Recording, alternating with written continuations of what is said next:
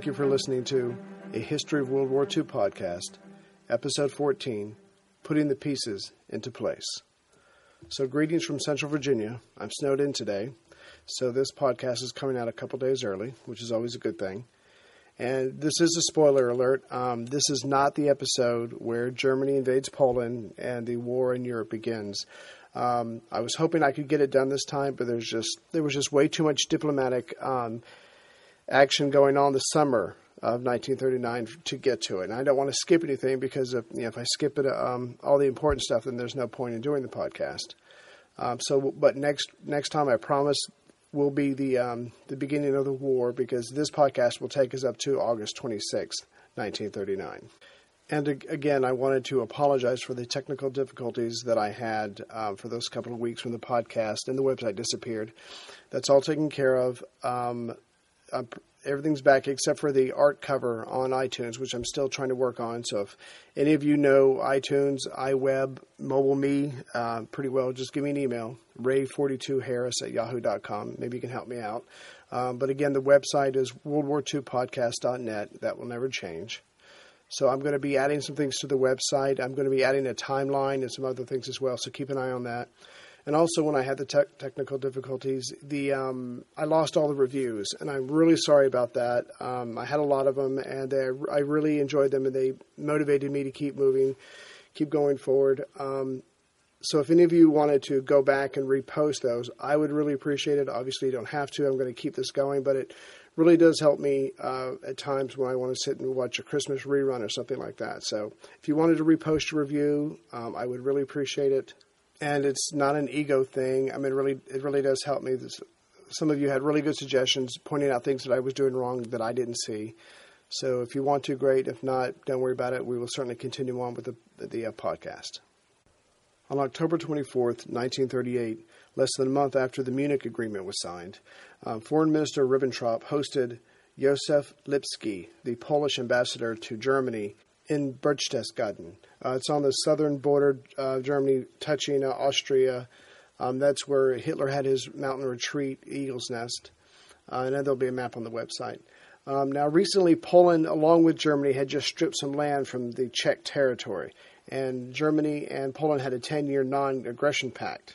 So, of course, when Lipski goes to meet Ribbentrop, he's going to assume that everything is okay. But, of course, that's what Hitler wanted him to think. The talk was friendly, but by most accounts, talking to Ribbentrop for 3 hours, because their luncheon lasted 3 hours, was painful.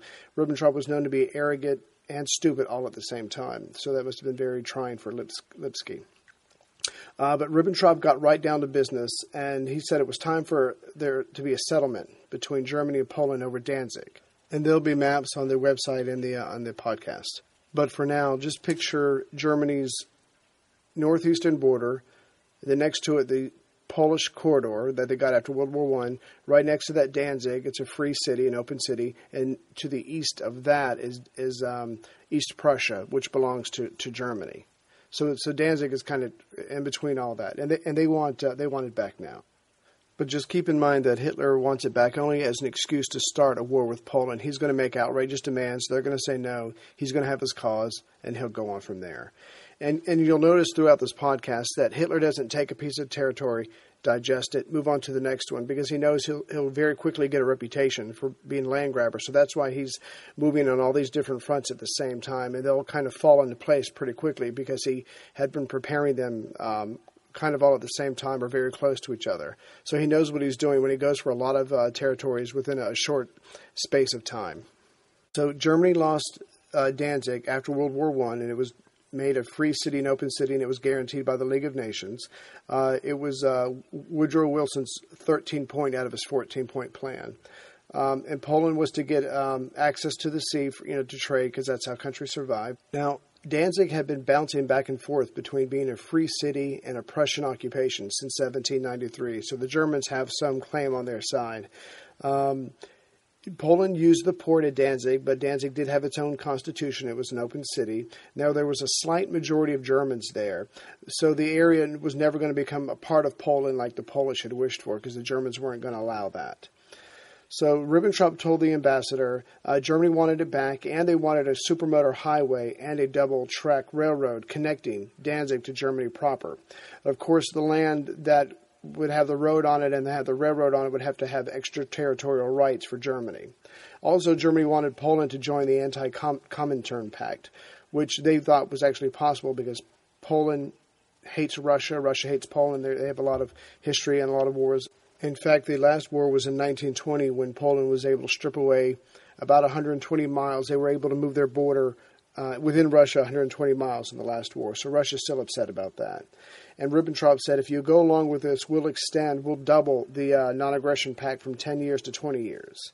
So Ribbentrop wanted Lipski to tell his boss, the foreign minister Beck of Poland. He said, tell him this orally. Don't write anything down because we don't want anybody to find out about this unless we can agree to it. Lipski was pretty honest with him. He said, look, I doubt very much they'll go along with this, but I'll tell them because it's my job. So I'll relay your message. But before he left, he said, well, if I remember correctly, Hitler twice said on November 1937 and January 1938 that Germany would not seek to change the status of Danzig. And now here's Ribbentrop trying to do that very thing. So Ribbentrop says, well, yeah, I know, but just take this request to your boss and please think it over. So Lipski gets back to Beck within days, and he has his answer, which of course is no. But Ribbentrop purposefully made himself hard to reach once Lipski came back because he really wanted them to think about it. Again, Hitler was willing to fight for it, but he was hoping to get it bloodlessly, just like he'd gotten all the other territory before. So finally, Lipski is able to meet Ribbentrop on November 19th, 1938, and the answer was no. Lipski told him that any change with Danzig would lead to a conflict between Germany and Poland, and he didn't want to see that. So the answer was no. But Poland had to offer Nazi Germany something. You didn't just say no to Nazi Germany and walk away. So in the interest of trying to keep the conversation going, Lipski says, how about a Polish and German guarantee to protect Danzig that will replace the promise by the League of Nations? Ribbentrop sees that this is one more step in making the League of Nations weak, so he says he'll take it to his leader. But when the meeting was over, Ribbentrop says to him he's very sad at the response, and Poland should review their request again. So he's really trying to put the pressure on him. Of course, Hitler had a different response. On November 24th, he told his high command that on October 21st, 1938, I told you to be ready to take the rest of Czechoslovakia. I told you to get ready to invade the Memel district. And I also want you to be able to defend Germany's borders. But I also want to add one more thing, and I want you to prepare for us to occupy Danzig. Not a war with Poland, but just to rush in there real quick. And maybe we can do all this at once. And when everybody wakes up, it's a done deal, and they won't be able to stop us. The Navy will support you, and when you take Danzig, they'll support you by sea. And he wanted a report ready by January 10th, 1939. Hitler believed that he could still get Danzig without a war. The local Germans who were in charge there were under his control. They were Nazis. And he was sure he could get them to create a chaos which would allow him to intervene to protect German lives like we've seen so many times before. But then Hitler got preoccupied with Slovakia because he thought he would be occupying it or invading it, and he had to go through the hassle of Munich, and then he had a committee who had to deal with the disputed areas, and then he wanted to divide Czechoslovakia to make it easier to conquer the two. So when Hitler receives the Polish foreign minister Beck on January 5th of 1939, he wasn't ready to deal with him like he had dealt with Schuschnigg when he pushed him around and threatened him and intimidated him. Because in January he still hadn't met with Hacha and Monsignor Tiso yet. So he was still focused on Czechoslovakia. So when Beck comes in January, Hitler's nice. He's even conciliatory. And he's asking him, is there anything that Germany can do for you? And he goes, because I want to talk about Danzig. And Beck says, yeah, I want to talk about it too. And Hitler replies, well, it is German. It has been a part of Germany, and it has a slight majority of Germans in it, and it will come back to us someday. It's just a matter of when and how. I promise I won't cause any trouble. I won't just try to go in there and occupy it, but we should get together. And if we can think along new lines, if we can think outside the box, I'm sure we could come up with some solution.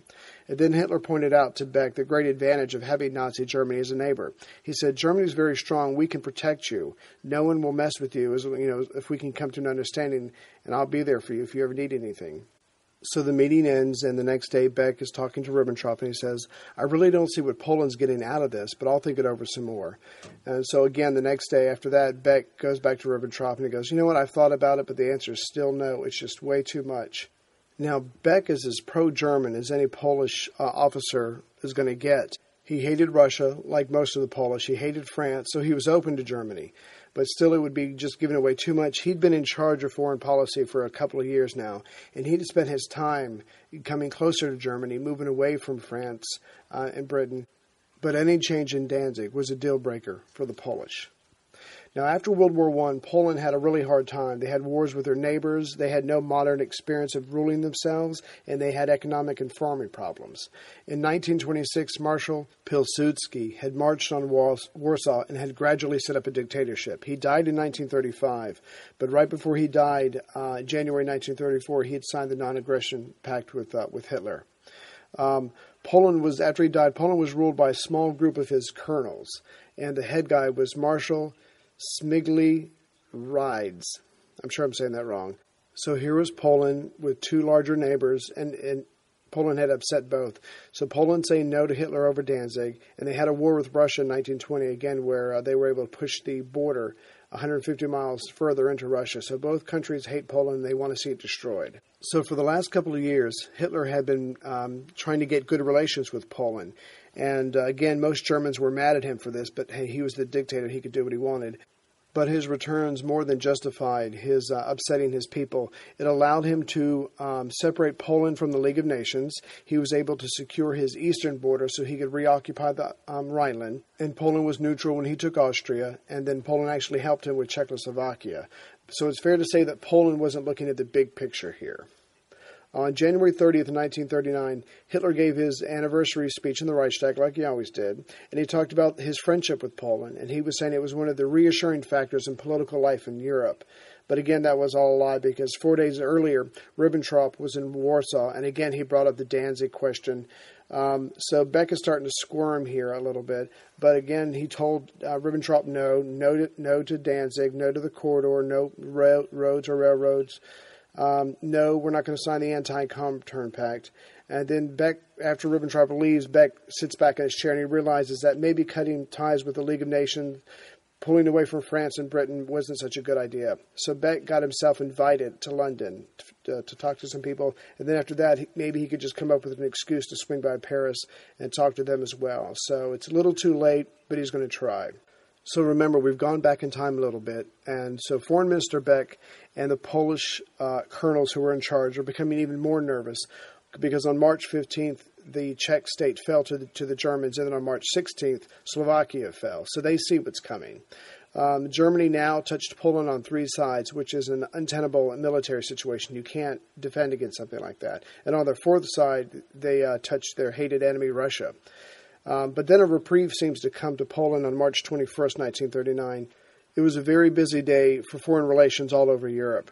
The president of France, with his foreign minister Bonnet, they visit Chamberlain right after Chamberlain gives his March 17th speech about saying, yeah, Hitler lied to me about his demands, he lied to me about everything. So Chamberlain proposes to the French that Britain, France, Poland, and Russia should meet right away to discuss ways to stop further German aggression.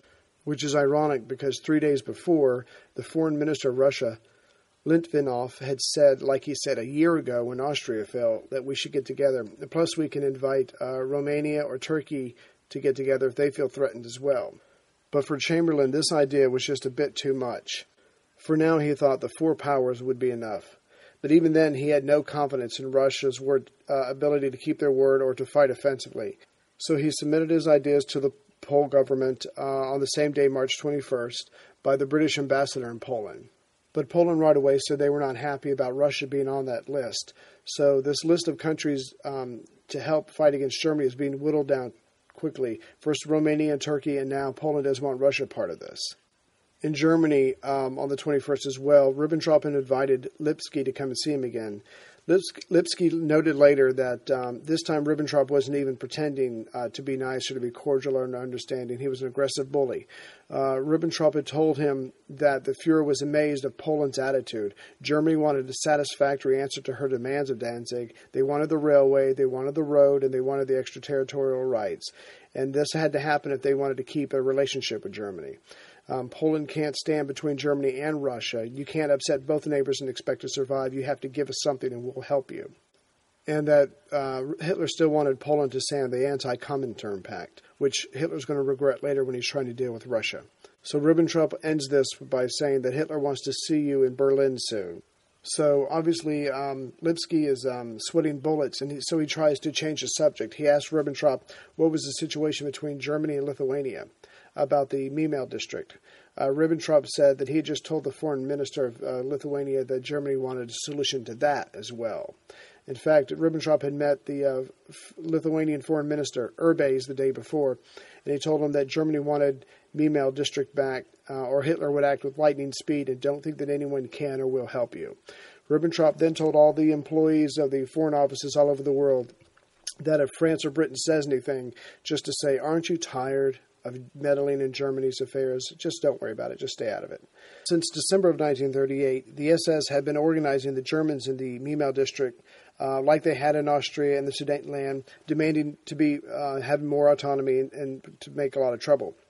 And on the previous episode, we saw that Hitler had ordered the army to be ready to take the Memel district when he took the rest of the Rump Czech state, but it hadn't worked out that way, so he had never launched that order. So he decided now that Memel district was to be taken by sea. He had drawn up plans called the Transport Exercise Stettin. So Hitler and Admiral Raeder left the German coast on March 22nd on the pocket battleship Deutschland. And remember, this was 1 week after Hitler had entered Prague when the Czech state was occupied. And on the day before that, March 21st, 1939, Weizsäcker, Ribbentrop's number 2 man, had told the Lithuanian government time was running out and Hitler's patience was running out too, and to have someone in Berlin tomorrow to sign the document giving the Memel district back to Germany. The Lithuanians did what they were told. They stalled a little bit to save some pride, but they pretty much gave in. And it wasn't until 1:30 a.m. on March 23rd that the document was signed. But, of course, Hitler needed to know this because he was on the ship heading towards the district, and he needed to know should he go in shooting or not. But, of course, the Lithuanian government signs the document, and once again, on 2:30 in the afternoon on March 23rd, Hitler enters a newly occupied city, being cheered by the liberated Germans. It was another bloodless conquest. So far it's the Rhineland is reoccupied, Austria, the Sudetenland, the Czech state, Slovakia, and now the Memel district. And, of course, the last three came within days of each other. He didn't know this, but this would be his last conquest without war. So the next day, March 24th, Poland knows they're next, just like everybody else. So they start calling up their reservists. So Admiral Canaris, who's chief of the Abwehr, the German military intelligence, lets Hitler know that Poland is starting to mobilize, and they call up some of their ships, and they start calling up troops around the Danzig area. So the next day, Hitler's in Berlin. He's not sure what to do with Poland. They've already had a head start in calling up their men. He can't intimidate them like he's done the countries that have fallen before. So Hitler's feverish mind is working. He's trying to come up with a way to put a new spin on the ways that worked so far to get countries, but he's really not sure what to do yet, and it bothers him. Lipsky is due back in Berlin on March 26th to see Hitler, but Hitler's not ready to see him. So Hitler leaves town, and he tells Ribbentrop to handle it. But Hitler lets Ribbentrop know that he's not ready to use force against Poland yet. That would only push Poland closer to Britain, and he doesn't need that. So now Hitler's toying with the idea that since Poland would never give Danzig to Germany, what if Germany was to just take it? Wouldn't that in some weird way just make it easier for Poland if he just take it? There would be no reason to call up Britain. It would all be done and it would all be over with before anybody could do anything. But again, his thinking's all over the place. So his ability to read his enemies wasn't quite working with the Polish colonels. But so for now, he's just decided to keep the pressure on the Poles about Danzig. Maybe a quick knockout blow, but for right now, he just needed to think about it some more. So Ribbentrop met Lipsky on March 26th. And Lipsky had an answer for the German demands. He had a written form from his government. It was conciliatory, but the answer was still no. No to Danzig, no to the extraterritorial rights. They would replace the League of Nations guarantee with a German-Polish guarantee. But Ribbentrop raged about the Polish mobilization of their armed forces, and he ended the meeting with a comment about Poland's risky steps, referring to the Czech army standing up to Germany until the very end when they collapsed. So the next day, Lipski calls back again on Ribbentrop on March 27th, and for Ribbentrop, it's time to use methods that he'd used that were used in Austria and Czechoslovakia. Ribbentrop raged about the alleged persecutions of the German people in Poland and the Danzig area, and Germany could no longer understand the Polish government, and that relations between the two countries were rapidly deteriorating. But Warsaw was not so easily pushed around like the previous victims of Germany. In response to this, Beck had called on the German ambassador in Warsaw and told him on March 28th that Germany said any Polish coup against Danzig would be a cause for war, but Poland has to say any German move to change the status of the free city of Danzig would be a cause for war for Poland. So they're not backing down, they're pushing back. But of course, Beck could be tougher in his response than, say, Austria or Czechoslovakia, because they did have the support of Britain. And at first, Beck had shot down Chamberlain's idea about a four-power talk, about Britain, France, Poland, and Russia coming together, again because Russia hated Poland and Poland hated Russia. But on March 22nd, Beck wanted to talk about a secret treaty between Britain and Poland if attacked by a third party. But lucky for him, Britain wanted to go even further than mere consultations. So on March 30th, the British ambassador in Poland, Sir Howard Kennard, gave Beck an Anglo-French proposal for mutual assistance if Poland is attacked by Germany. And it was decided to leave Russia out of the talks completely. Again, Chamberlain didn't trust Russia. Poland and Russia hated each other. And if it was to get out, it might stir up some of the other members of the anti-Comintern Pact or other nations that were weary of communism saying, hey, what about us? And, of course, to leave Russia out would have disastrous consequences, but you can't really fault anybody for not knowing that right away. Hey, everyone. Ray here. I've never told you this before, but I live in a cove. It's very nice, but everyone around me is retired, and they spend hours every day on their lawn, which always leaves my yard bringing up the rear. But now I have a ringer, that being Sunday Lawn Care. This year will be different. Yes, spring is here and it's time to get the lawn ready and keep it looking great. Again, I'll be leaning on Sunday to help me, and if you should give them a try, like me, you'll not have to worry about chemicals. Your lawn will look great and your family will be safe. Because Sunday can help you grow a beautiful lawn without the guesswork or the nasty chemicals. Here's how it works. When I signed up for Sunday, their lawn analysis tools created a personal nutrient plan delivered right to my door when I need it. They send the packages, I attach them to my garden hose, and spray. I'm done in less than 15 minutes. No more hard work. Instead, I'm working smarter. And you can too. And Sunday is offering our listeners 20% off. Full season plans start at just $129, and you get 20% off at checkout when you visit getsunday.com/World War II. That's 20% off your custom plan at getsunday.com/World War II. Poland did not sign the document right away, but Chamberlain asked and received Beck's permission to say that an interim unilateral British guarantee of Poland's independence was agreed on. So on March 31st, as we read in the last episode, Chamberlain made his speech in the House of Commons about Britain and France supporting Poland if they were attacked by a third power. Borrowing a page from the book of Mussolini's view that life was complex, Chamberlain had set himself up and France for a difficult course. Before now, Germany was feared, but the Western powers took solace in that Germany was surrounded by potential enemies on both sides. The Czech military did not have a problem. They had 35 well-trained divisions, and they were behind a formidable defensive wall. It was their government that was weak. There was no way Germany could have stood up to France, Britain, and faced and invade Czechoslovakia with their army and their defensive wall. But now all that's behind them. Poland's military is out of date, and it's facing the modernized and ramped-up military of Germany. And add to that Germany's Western Wall has seen frenzied work and reconstruction for more than a year. Russia was being left out of the talks because Poland's fear and prejudice against Russia. And Russia had been turned down twice by Chamberlain as far as meeting about Hitler.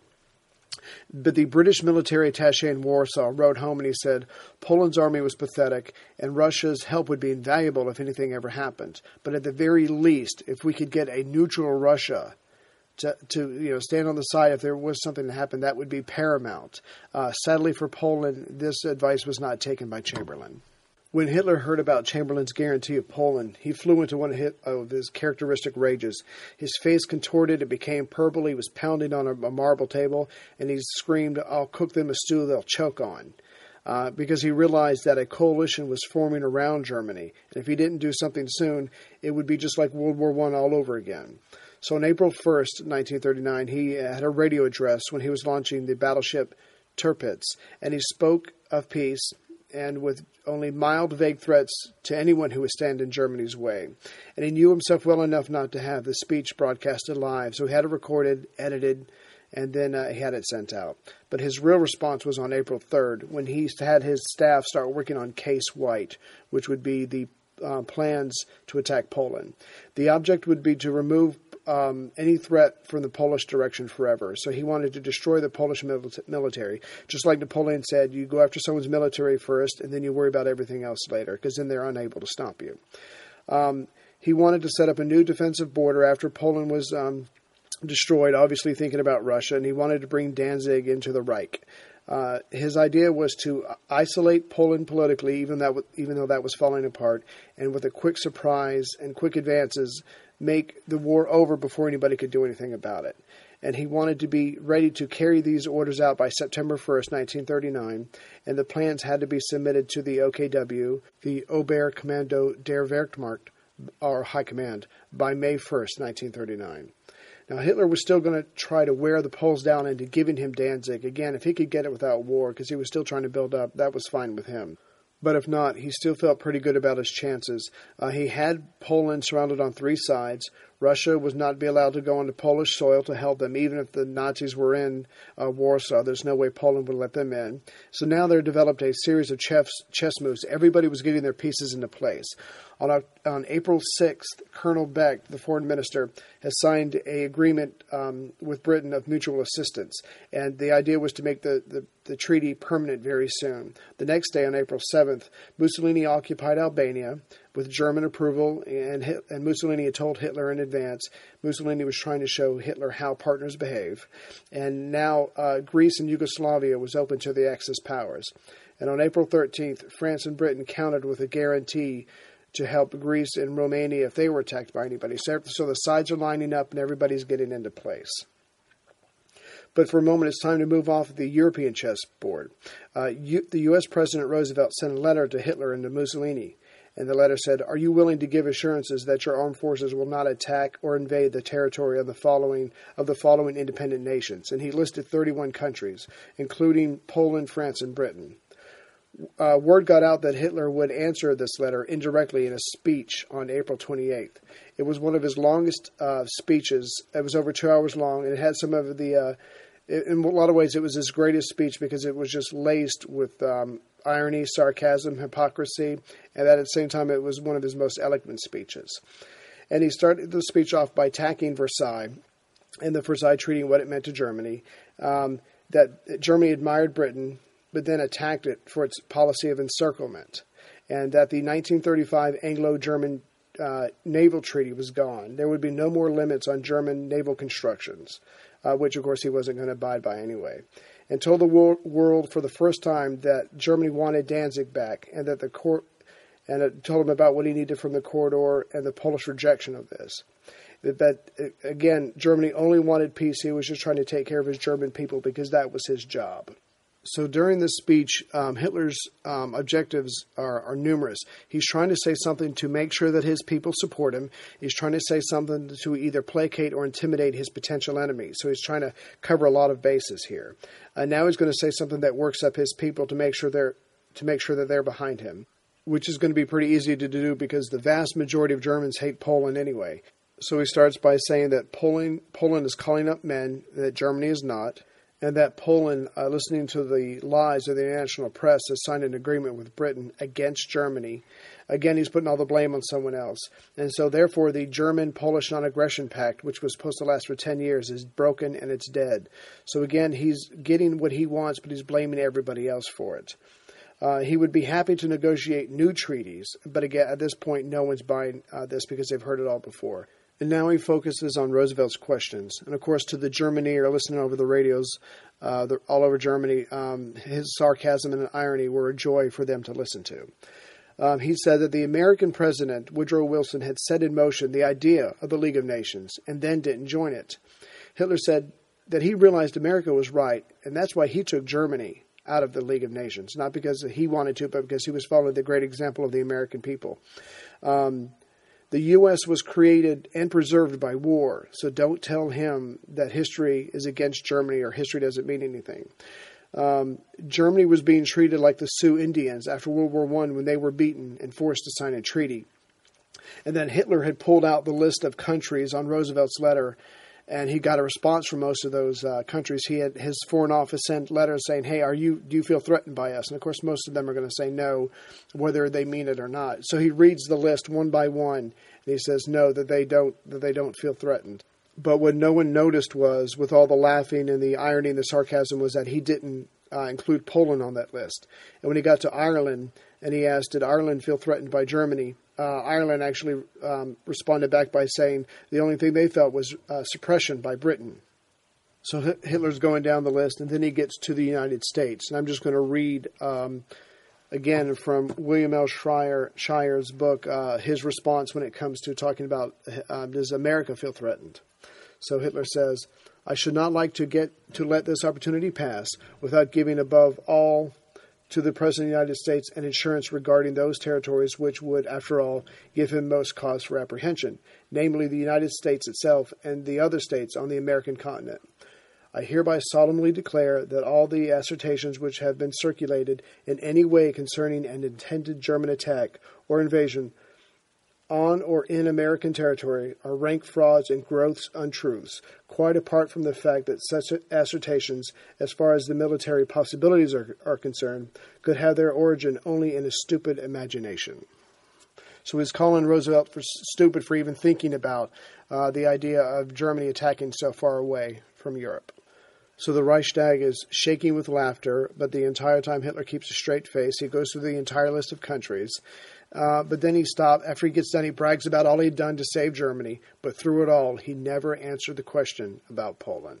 So that was April 28th. And on May 5th, Foreign Minister Beck of Poland responded to Hitler's speech with his own speech that was much shorter and sincere.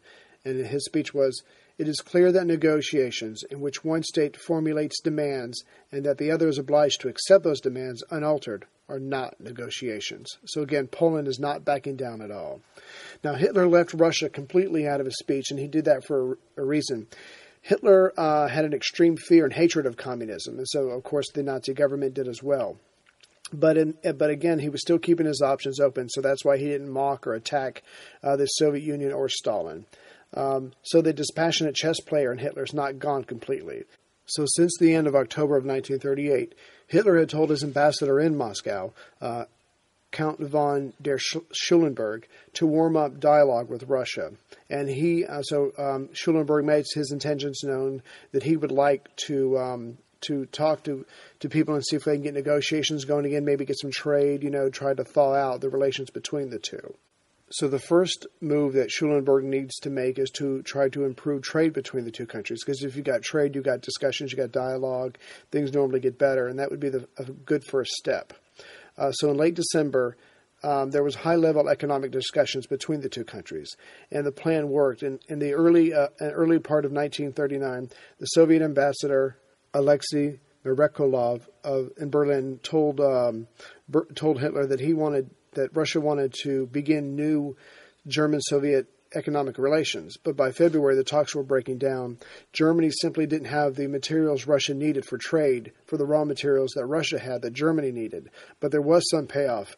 Stalin gave a speech in March of 1939 saying that the democratic countries were weaker and that they had given up on the idea of collective security, so Russia had to think along different lines to defend itself. But the main point of the speech was that to Stalin, it looked like Britain and France was pushing Germany eastward towards Russia, hoping the two countries would fight and weaken each other. Berlin, of course, noticed this, and they were open. Stalin was beginning to be open to an idea, but he preferred the time-tested method of encirclement of your enemy. So, as stated earlier, when the Czech state fell on March 15th, Stalin wanted a six-power conference with the idea of stopping Hitler. And, of course, Chamberlain turned him down. He said it was premature. And then 2 days later, Berlin learned that Poland or Romania had not asked Russia for help because they didn't think they were in danger. And, of course, a few days later on March 31st, when Chamberlain gave Poland a unilateral guarantee to protect it from Germany, this proved to Stalin that there was no way Britain was going to sign anything with Russia. On April 16th, 1939, Goering was in Italy talking to Mussolini, and he brought up the idea of Germany having a rapprochement with Russia. It would be good for Germany in dealing with Poland, and it would be good for Italy because they clearly weren't ready for war. They agreed that Goering should talk to Hitler instead of Mussolini because Goering had more influence over Hitler when it came to foreign policy matters, which again shows Mussolini what his place is. Now again, on the same day, April 16th, the British ambassador in Moscow had heard from the foreign minister Litvinov, who proposed a triple pact of mutual assistance between Britain, France, and the Soviet Union. Poland could join if they wanted to. This was Russia's idea of a compromise, allowing Poland in or out, whatever it felt comfortable with. Also, any other nations could join if they wanted to as well. The more the merrier. But again, these Soviet proposals caused irritation in London and Paris. They just didn't want anything to do with Stalin. They didn't trust him. They didn't think much of the Soviet military. But Stalin is cagey. He doesn't wait for a response. On the next day, April 17th, the Soviet ambassador Merkulov is in Berlin, and he calls on Ribbentrop's number 2 man, Weizsäcker. So they had a short but a very important meeting. Merkulov says, look, Russia and Italy are very different politically, but we have trade, so couldn't the Soviet Union and Germany do the same? Merkulov and, of course, Weizsäcker says, yes, that would be wonderful. So Merkulov said he would go to Moscow soon, and he would talk to Stalin. He'd let him know. And, of course, he did, and change came very quickly after that. The foreign minister, Litvinov, was let go and replaced by Molotov, who you'll hear a lot about in the rest of this narrative. Litvinov wanted treaties with the Western powers. He believed in collective security, and he believed in the League of Nations, and he was a Jew. Molotov was an intimate friend of Stalin's. He was a realist, and he was not a Jew. So obviously the Russians are making changes so they can negotiate better with the Germans.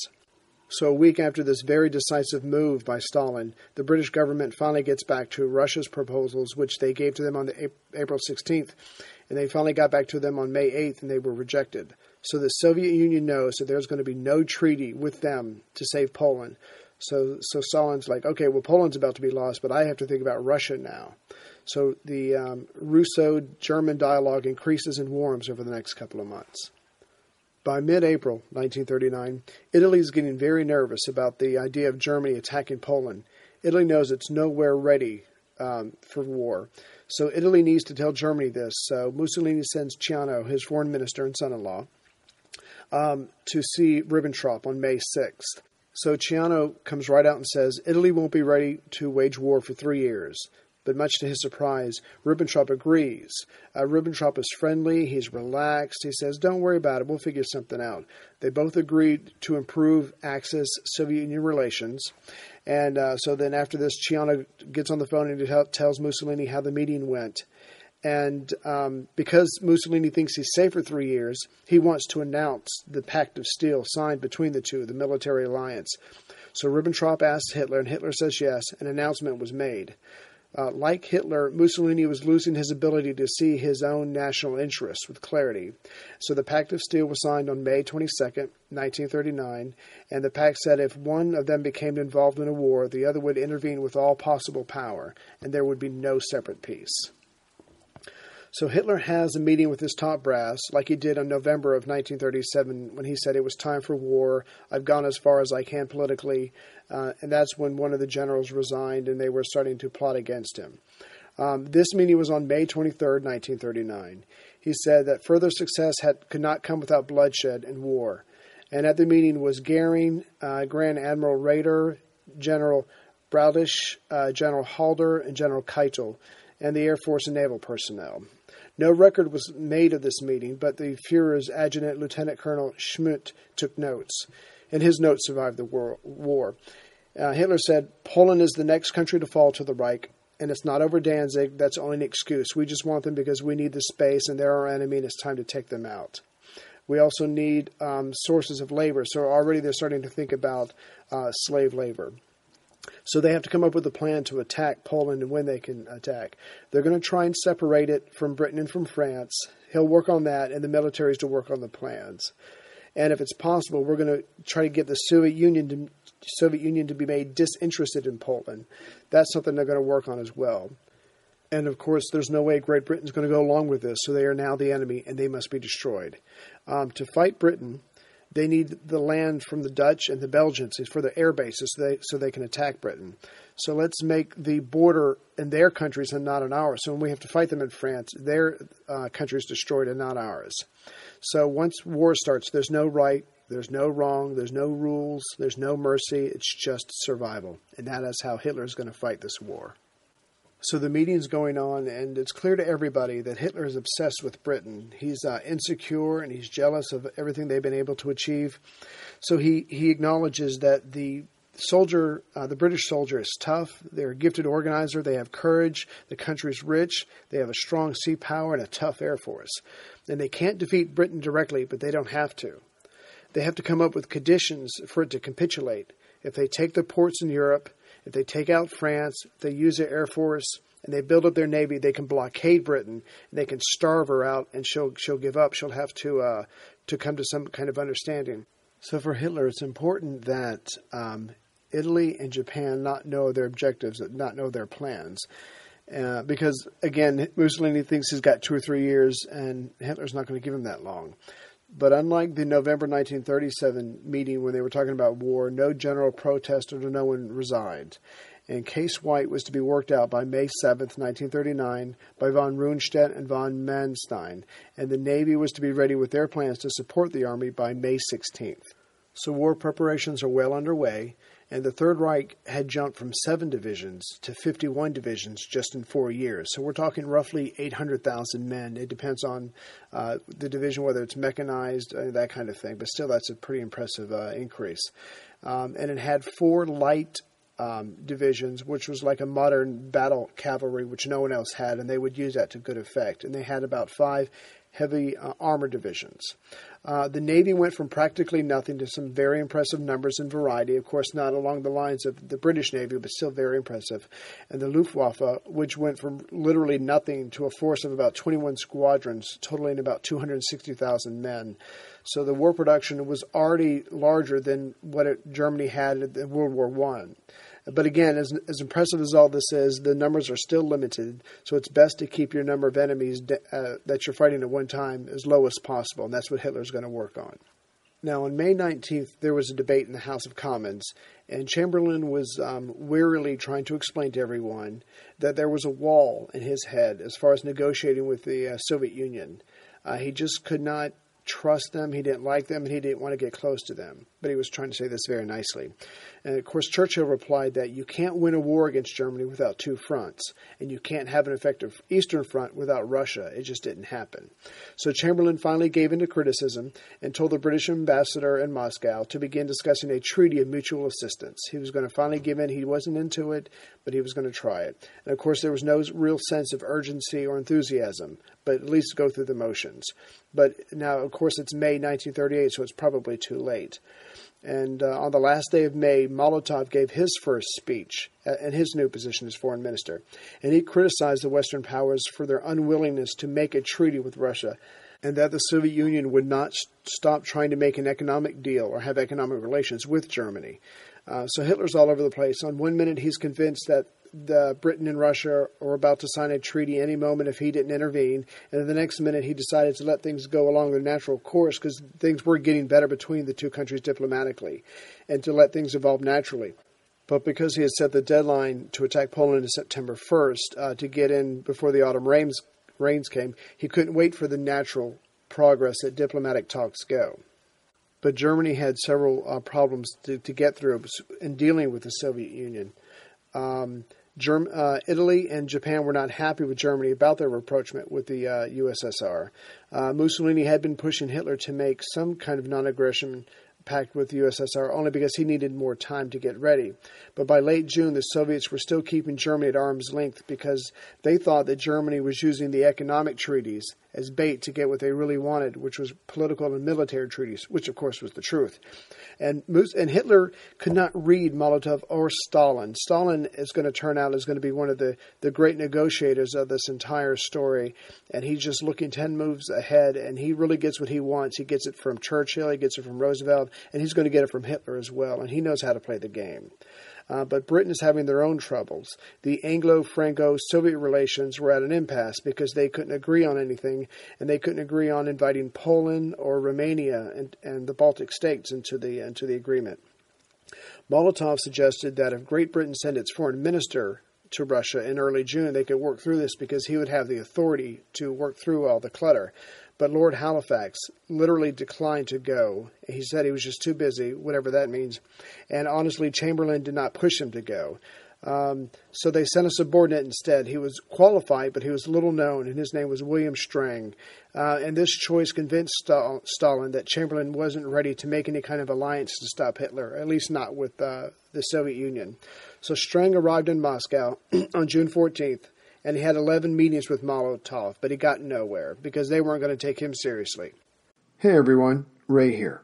Imagine being the first to invent something or travel to lands that no one of your group has ever seen before. That's the story that American History Tellers from WWII wants to share with you.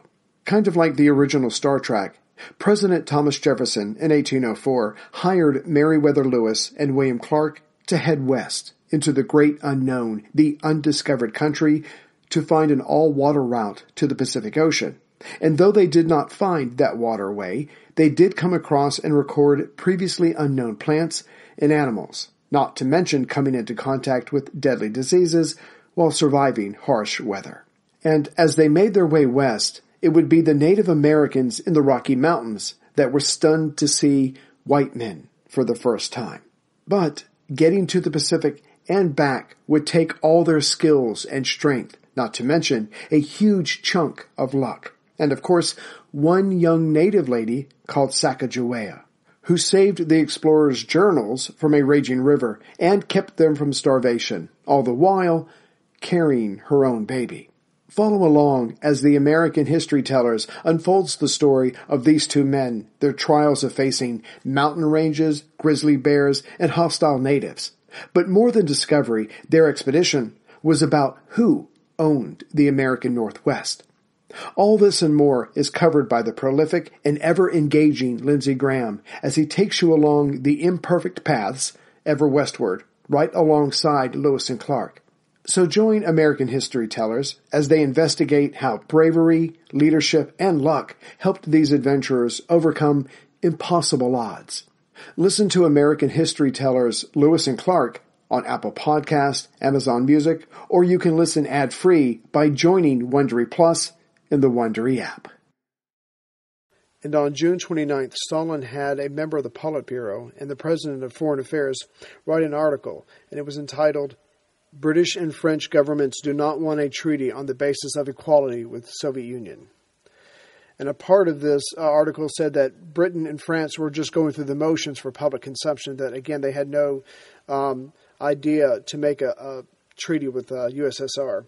And Stalin still believed that the Western powers would make an agreement with Germany, allowing it to keep moving eastward and to evade Soviet Union, to do their fighting for them. Now, Hitler was too distracted in June reviewing the detailed plans of the upcoming invasion to focus on the ebb and flow of diplomatic comings and goings. His plans were being made, studied, revised, and made again.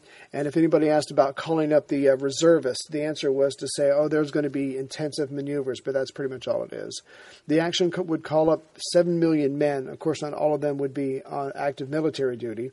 but they would need someone to take care of the prisoners, to occupy land and cities once it was taken, and someone to be in charge of the jails and more concentration camps that would be needed once they invaded Poland. There were massive meetings with people who would be responsible for all the different aspects of the German military and civilian that would be involved in and after the war with Poland. There was transportations as far as people in charge of railroads, roads, bridges, the tracks, economics, foreign affairs. And at this time, they were starting smuggling arms into Danzig, getting ready. And the SS was training the local defense force, so they'd be ready to help as well. And of course, the Polish government increased custom officials. They had the right to walk around Danzig since it was an open city and check things. So there was a war between the custom officials versus the Germans trying to get arms into the free city. And on August 4th, the Polish government raised the ante. They told the Danzig Germans that they would carry out their inspections while they were armed. And again, they were not going to be pushed around. They were not going to be intimidated. And the diplomatic cables between Poland and Germany got really nasty, and they all but threatened each other with war. On July 18th, a Soviet trade representative met in Berlin with officials from the German Foreign Office. Russia wanted to extend and intensify the German-Soviet economic relations. Diplomacy is like anything else, timing was critical. Both sides now wanted to explore mutual options. Germany wanted to see what they could get with Poland in mind, and Russia wanted to make a deal with the devil because they didn't want to be another victim of Germany. And if Germany attacked all these other countries except for Russia because of a deal that Russia made with them, they'd be happy with that. But Germany was having a hard time negotiating with Russia, because the British were also negotiating with them as well. So Germany was dropping hints, hey, as long as you're talking to them, you're not taking us very seriously, so we'd like it if you would stop talking to them. But of course that wasn't going to happen. Stalin was too shrewd, and he was keeping all his options open. But by July 26th, in a restaurant, Germany made a real approach to Moscow. And it was received well by the Soviet representative, but then things just seemed to fall apart. Britain had finally agreed to have military talks with the Soviet Union about Germany. But the Soviet Union wanted details, and England was trying to stall. Again, England did not think very much of Soviet military prowess. The British government was asking for too much, and Molotov rejected the complete package. The Soviet Union wanted a political and military agreement all in one lump sum. They wanted to hammer everything out and have it all straight. There would be no uncertainty, and they knew exactly where they stood with Britain, with France, and of course then with Germany. But Britain, of course, used to being in charge, wanted everything on their terms. And in the end, Britain thought as long as they were negotiating with the Soviet Union, that would be enough to keep Russia from making any kind of agreement with Germany. But again, Stalin wanted hard facts. He wanted to know who he could rely on. So the British decided to send military personnel to discuss the details, like the Soviet Union had been asking for weeks. But Britain did not send their highest-ranking military men when it came to having the authority to speak as far as their air, land, and sea forces. And they sent their men on a boat. A plane could have been there in one day. So they sent them on a passenger cargo vessel. And they sailed out on August 5th. And they did not arrive until August the 11th. Again, another clear signal to Stalin that the British are not taking this very seriously. Now, the German Foreign Office is running out of time because of Hitler's deadline of September 1st to start the conflict. So the German Foreign Office stepped up intensity of its negotiations. It told Molotov that they could not see a problem between the two countries as far as agreeing to Russia's sphere of influence in the Balkans, which is basically starting south and moving north, Lithuania, Latvia, Estonia, and above that, Finland. Germany is basically saying, hey, all that can be yours. Just start talking to us and let's agree to something. But on August 3rd, almost everything fell apart for Germany because Molotov was talking to Schulenburg, who represents Nazi Germany. And he was normally pleasant and open. But then he asked, how can the Soviet Union believe anything that you're saying? You have your anti-Comintern pact. You're supporting Japan, which is Russia's enemy. And you excluded the Soviet Union with the Munich Accords. Of course, Schulenburg did not have an answer, and he didn't know what to say. And then there's Mussolini trying to stall Hitler, trying to get him to wait a couple of years, trying to get him to talk to the Soviet Union, saying, if you attack, I'll be with you in whatever capacity I can, but if you wait a couple of years, Italy will be stronger. So Mussolini said, let's get our two foreign ministers together, and maybe they can work something out. Because Mussolini knew there was no way to have a localized war with Poland. Other countries would be getting in.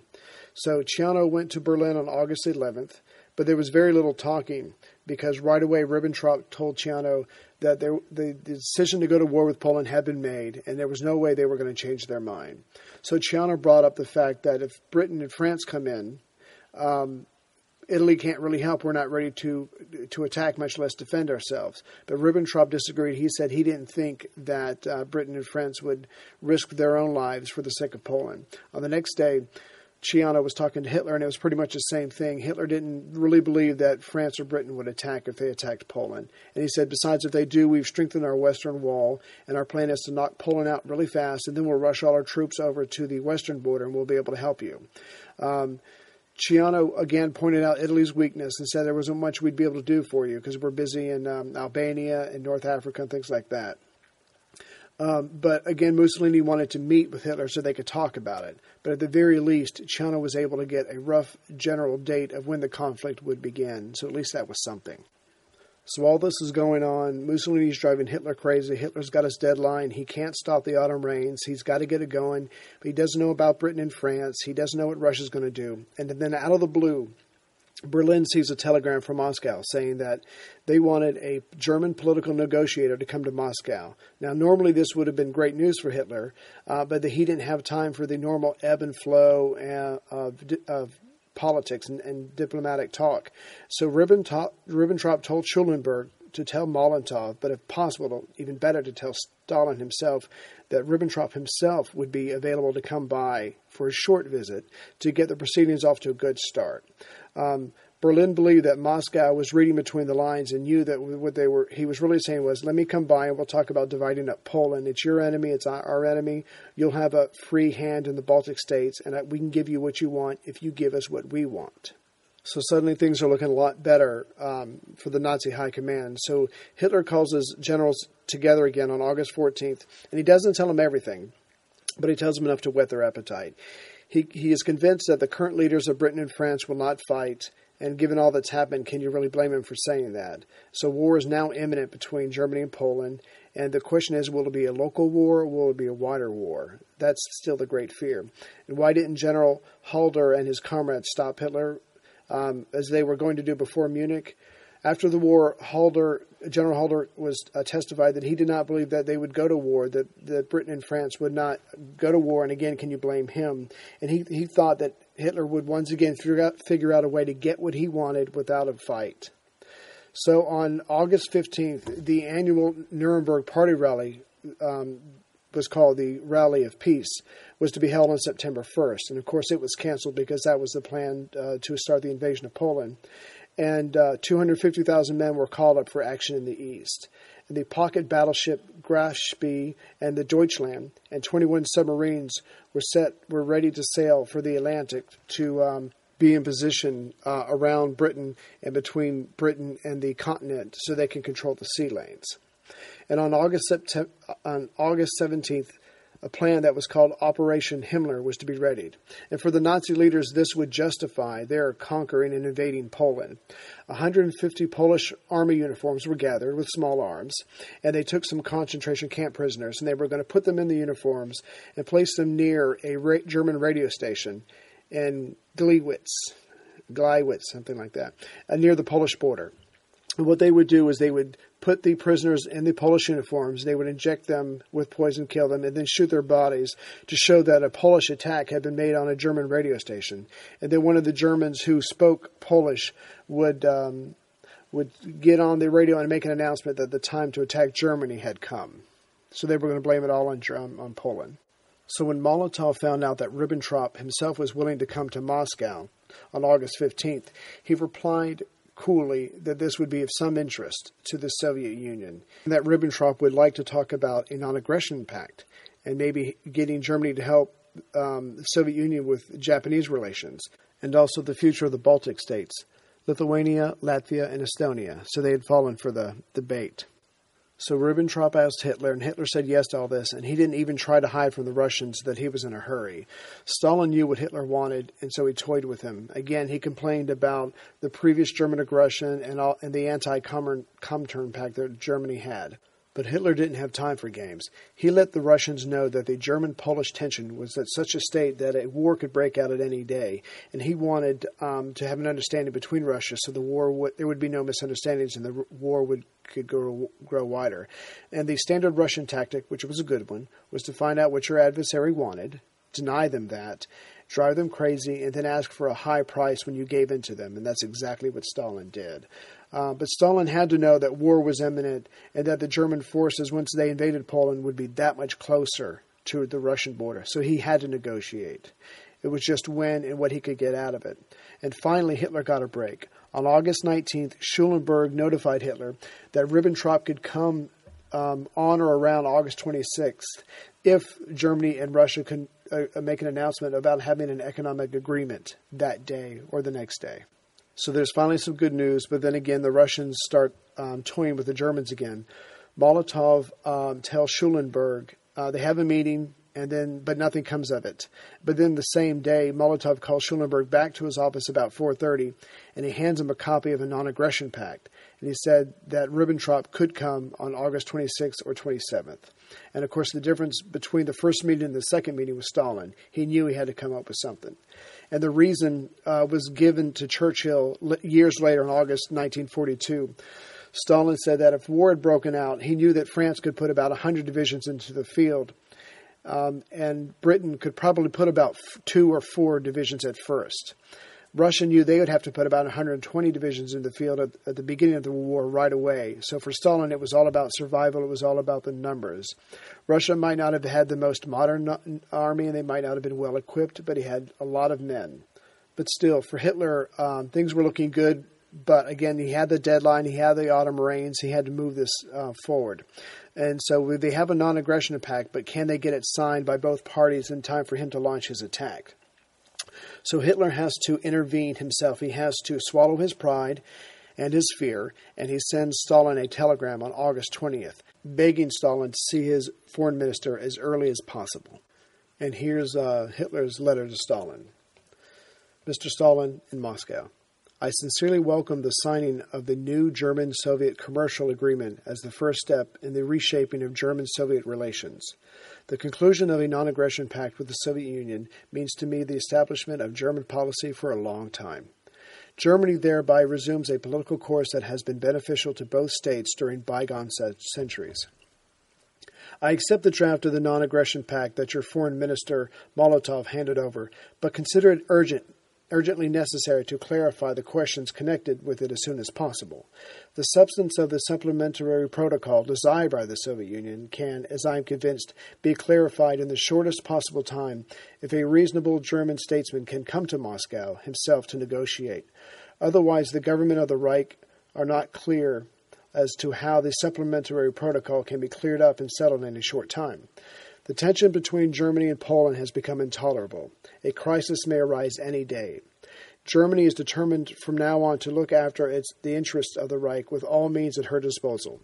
In my opinion, it is desirable, in the view of the intentions of the two states, to enter into a new relationship to each other, not to lose any time. I therefore again propose that you receive my foreign minister on Tuesday, August 22nd, but at the latest on Wednesday, August 23rd. The Reich foreign minister has the fullest powers to draw up and sign the non-aggression pact as well as the protocol. A longer stay by the foreign minister in Moscow than 1 or 2 days at the most is impossible in view of the international situation. I should be glad to receive your early answer. Adolf Hitler. So for the next 24 hours, Hitler is beside himself with nervousness. He can't eat, he can't sleep, but an answer finally comes August 21st, 9:35 p.m., and it reads, To the Chancellor of the German Reich, A. Hitler, I thank you for your letter. I hope that the German-Soviet non-aggression pact will bring about a decided turn for the better in the political relations between our countries. The peoples of our countries need peaceful relations with each other. The assent of the German government to the conclusion of a non-aggression pact provides the foundation for eliminating the political tension and for the establishment of peace and collaboration between our countries. The Soviet government has instructed me to inform you that they agree to Herr von Ribbentrop's arriving in Moscow on August 23rd. J. Stalin. So again, he says yes, but he doesn't say yes on the 22nd. He says yes on the 23rd, driving Hitler crazy, but he's doing it on purpose. Hi, I'm Nathaniel Lloyd, host of Historical Blindness, the podcast about historical myths and misconceptions. As a podcaster, I know the meaning of grinding. Anyone with a side hustle knows what I mean. We tend to feel like there's always something we should be doing, and there's a sense of guilt when you do anything just for fun. But just like the old truism that there's not much point to earning money if you never have time to spend it, the truth is that you've probably done enough on any given day to earn a little enjoyment. Lucky for you, mobile puzzle game Best Fiends is always there whenever you need a bit of fun, or even just a little diversion from that endless grind. I'm only on level 142, but I can tell you that it is quite enjoyable to plan ahead, line up those items, and match them all. I recommend thinking strategically before you touch that screen, because it's more tricky than you might at first suspect. You'll have plenty of opportunity to develop your strategies, though, because this fun is endless, with new levels and new events and challenges all year. You've earned your fun time. Go to the App Store or Google Play to download Best Fiends for free. Plus, earn even more with $5 worth of in-game rewards when you reach level 5. That's friends without the R. Best Fiends. So for Hitler, the non-aggression pact is going to be done, and now he can focus on Poland again. He has another military conference on August 22nd, and he says to his generals, there should be no mercy for Poland. This has to be a quick victory. Our job is to destroy the Polish military forces.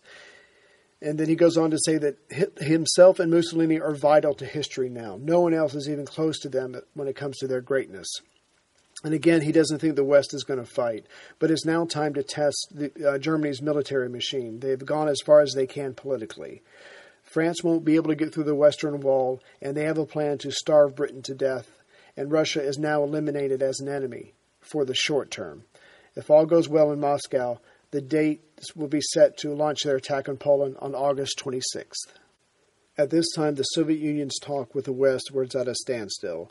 Under no circumstances would Poland allow any Russian troops onto their soil. And there's no way the Russians can help if they're not allowed to go into Poland to fight the Germans, while the French and the British are attacking the Western Wall on their side. So they're getting nowhere. So Ribbentrop and a very large staff arrive in Moscow at noon on August 23rd.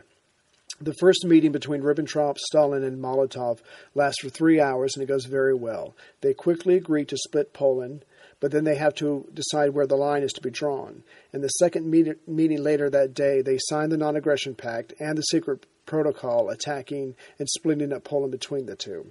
Stalin also wanted help from Germany with Japan, and Ribbentrop quickly agreed to that, even though he had no interest in that, and he certainly wasn't going to keep his word. And both countries agreed that Britain was arrogant and they deserved to be left out, and then they drank toast to each other and to the two leaders. So the agreement calls for a non-aggression pact and no helping a third party if a third party attacks either country. The Baltic states are to be mostly in Russia's sphere of influence, and Germany is to stop at the northern frontier of Lithuania. Poland is to be divided along the rivers of Naru, Vistula, and San. And Russia has some interest in a part of Romania, and Germany declares it's non-interest, so go ahead and take that, whatever you want, that's fine with Germany. When the British government heard that Ribbentrop was going to Moscow, they put out a statement that said, this does not change anything. Britain still supports and will give Poland all possible aid. On the 24th, Chamberlain wrote Hitler a letter saying the same thing, and he gave it to Henderson to fly to Berlin to give to Hitler on the 25th. Hitler read the letter, and he lost it in front of Henderson, and he just started screaming and yelling, and Henderson got to see it firsthand. And that was probably the moment that Henderson realized all along that he had been supporting the wrong country and the wrong guy. Hitler blamed Britain for Poland standing up to him and causing a possible war. Just like when there was President Beneš. Beneš was standing up to Hitler because he thought he had Britain at his back. And again, it was like going to cause a war, but it wasn't going to be Hitler's fault. But then Hitler calms down, and he writes a response to Chamberlain. And the letter says, Germany did not want a war with Great Britain, but it had to address this issue with Poland. but between the lines of the letter, the attitude is, I don't care what you're going to do. And so Hitler sets the date to invade Poland August 26th, but then he has to pull back from that date by two events. One is the letter from Chamberlain, and Hitler thinks he's dealt with that. His letter says, I have to deal with Poland, and as soon as this is done, I will be happy to sign a non-aggression pact with you. So Hitler was trying to give Chamberlain another out, hoping Chamberlain would take it. Then late in the same day, then the French ambassador comes and he says, but they only talk for a minute, and the ambassador says, on my honor as a soldier, if Poland is attacked, France will support her. So one event is the letter from Chamberlain, and Hitler thinks he's dealt with that. And on August 25th, Hitler had written that letter to Mussolini. And the second reason is going to be Mussolini's response to that letter. So on the evening of the 25th, communications were cut in Berlin. The German people in Poland, France, and Britain were told to leave, and the foreign press in Germany is running for the closest border to get out of there. Hitler has gotten the letter from Chamberlain. He has spoken to the French ambassador, and now he finds out that the Anglo-Polish treaty has transformed into a pact of mutual assistance. Hitler could not buy off Britain like he had the Soviet Union. And before he could breathe too much, he received another bad piece of news. During the month of August, sometimes hourly, Mussolini had gone back and forth whether to join Germany in war. Hitler never asked him about it directly because it was implicit in their agreement, but Ciano took every opportunity he could to talk Mussolini out of it. Germany had lied and held back very important information from their partner, so for Ciano that was enough of an excuse to break the pact. But Mussolini still had to fear that Hitler would turn his troops onto Germany, and that he was choosing the wrong side and he would lose everything. But by August 21st, Mussolini had decided to break with Hitler. He had told Ciano to tell Ribbentrop this. Ribbentrop said, you have to come to me. I'm about to go to Moscow to sign a political pact. Even this was news to the Italians. So Ciano sets out on August 22nd, but honestly, the Germans already know. The Italian charged the affairs, and Berlin told Weizsäcker, Mussolini's thinking, that Germany had lied and they were controlling Italy's foreign policy, and Italy was seeking an out.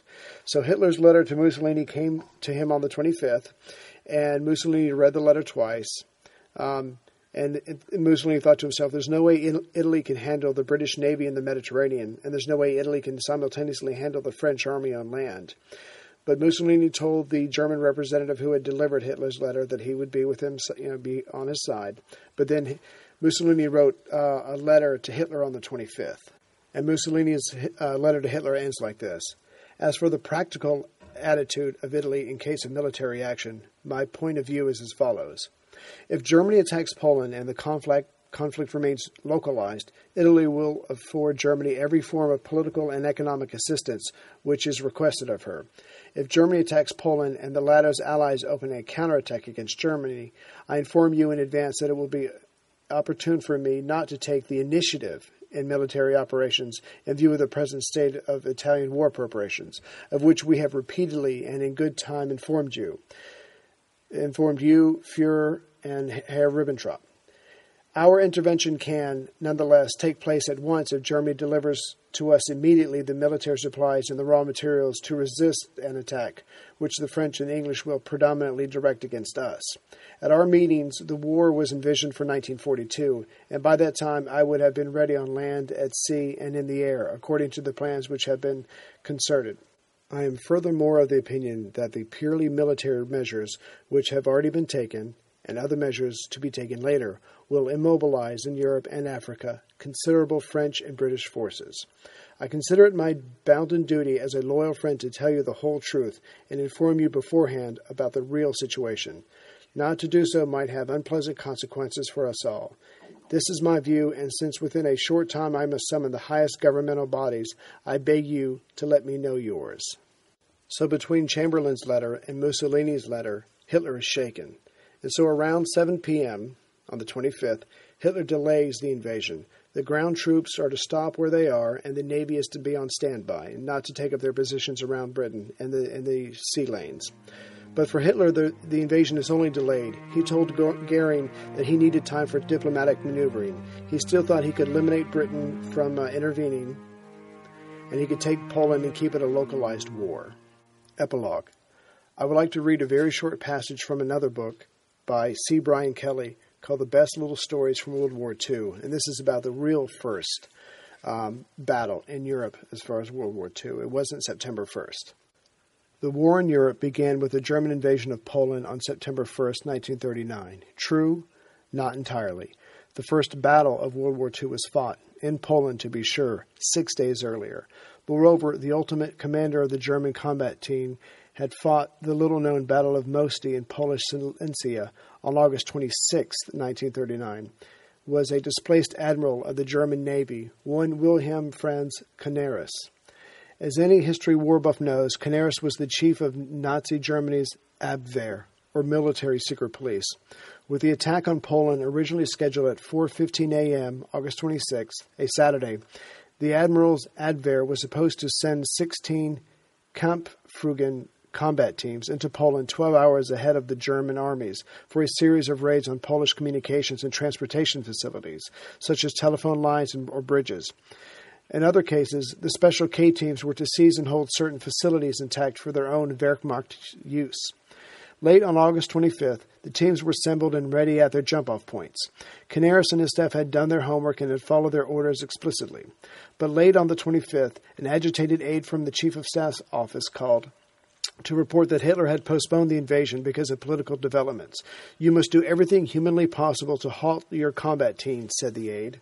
15 of the K-teams were halted in time, but one, headed by Lieutenant Herzner, already irrevocably was on the way. Herzner, striking out from a German base in Zilnia, in Slovakia, had been ordered to seize the railroad station at Mosty and secure the Jablukov Pass in the Beskids. The rail line here ran from Slovakia, past Mosty, and on deeper into Polish Silesia. Following his original orders, Herzner positioned his team and gave the signal to attack. Opening fire at 1 a.m. on August 26th, his K-team overwhelmed the Poles guarding Mosty, capturing the rail station and securing the pass as planned. The Germans then settled down to await the arrival of the entire invading division. When no division appeared after a time, the young German commander approached the Polish colonel he and his K-team had taken prisoner. "What's going on?" Herzner asked. "Weren't the two countries at war?" "I told you they aren't," the Polish officer replied. He suggested that Herzner call his home base on the telephone in the station house and find out the facts. Herzner did and was told to return to Zilnia immediately. The war had not started after all. It was a ludicrous situation, but no joke. In the war that did start 6 days later, Herzner was among the millions of casualties. So was Poland, which collapsed in just 27 days of assault by the new German Blitzkrieg.